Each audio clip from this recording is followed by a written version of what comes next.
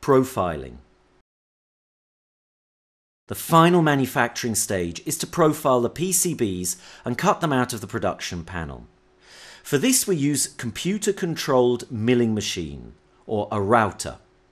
First, the machine mills out any small slots or internal cutouts.